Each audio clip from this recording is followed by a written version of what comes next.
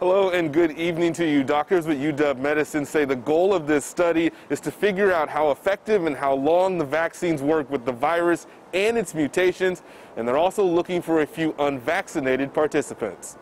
One study. So the primary endpoints, we will be looking at safety and tolerability of the vaccine, but we will also be looking at immune response. Dr. Tia Babu from the University of Washington is heading up a local study looking at the long-term effectiveness of the coronavirus vaccine. We don't know how long people have immunity after vaccination. We don't know over time, will that immunity wane? And we don't really know how. We do know that some of the vaccines are less effective against different variants. UW Medicine is among 4 health groups participating in the study, which is expected to last just over a year.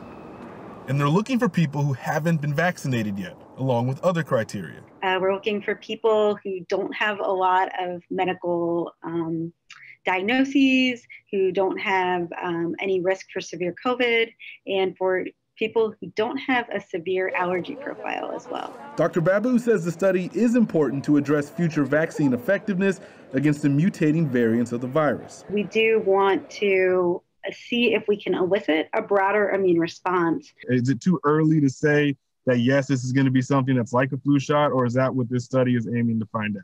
So it's possible that we could end up doing that for coronavirus as we see mutations, but I think it's too early to tell, and too early to tell how long immunity lasts after vaccination.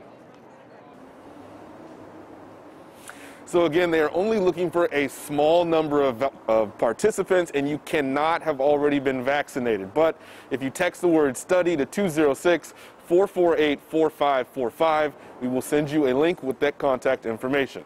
For now, here live in Seattle, I'm Tony Black, King 5 News. Tony, thank you.